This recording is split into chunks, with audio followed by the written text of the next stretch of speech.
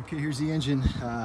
Totally all original, every hose that they put on a Jeep in 1989. Nothing's ever been done. I did a tune-up about 3 years ago. Plugs, wires, cap, rotor, engine computer, which was not cheap, battery, and I even bought a new carburetor. Mostly because it had this gassy smell, and it still has the gassy smell. And it's driving me nuts. I can't figure out what it is. There's a charcoal canister way under there that I'm going to check out next.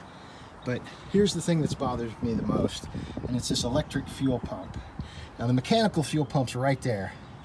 And for some reason, my dad, when I was in college, had the electronic fuel pump added.